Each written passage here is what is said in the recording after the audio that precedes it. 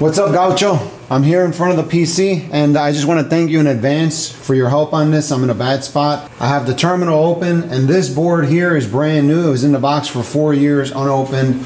I'm going to power it up with the jumpers open and show you what it does. And that's it. As you can see, it has no boot image file. Next, I'm going to start it up with the jumpers closed.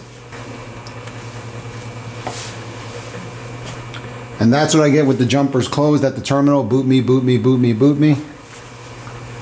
I have the jumper closed on the air unit. I'm going to open up a command window here and I'm just going to run your command line.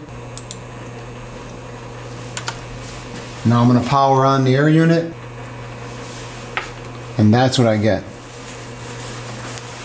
Now if I hit Control C and then start the command again, that's what I get. Control C, start the command again. And I tried this 50 times, still does the same thing. I've even tried running the erase command like this. Powering the unit on. And this is what it gives me. It says target corrupt, target boot me. And then it continues this cycle. Control C, rerun it. Same thing.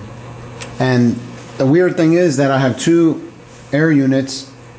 The ground units worked out just fine, but the two air units, one of them is brand new, that's this one, and the other one was working and I left it over the winter time and it doesn't work anymore. So let me know what you think about this. I'm kind of stuck. I'm not really sure what to do from here, but yeah, let me know, man. Thanks.